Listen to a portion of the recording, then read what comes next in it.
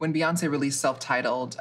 in 2013, I remember I was just on the verge of about to release my first book, Redefining Realness. And like the world, I stopped, I listened, I watched, and I saw her not only embody what it meant to be a strong woman, but she added a term to herself. She embraced a label that I think that for so often, specifically in popular culture, was seen as something that was not celebratory, that was something that was seen as frigid,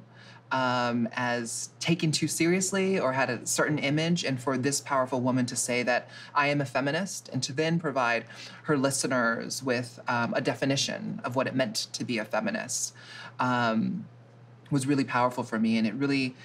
pushed me to, for the first time, also embrace that term, because what she was saying, which was about the social, political, and economic equality of the sexes, was something that I believed that I was already doing, but I was too afraid to embrace that label, another label onto myself. And so I said, why not become a feminist activist, a feminist storyteller, a Black feminist storyteller and activist? And so I embraced that, and it really became, I think, or that album alone just became kind of like this amazing body of work that I think has influenced the world and, of course, influenced me in my own political viewing of myself.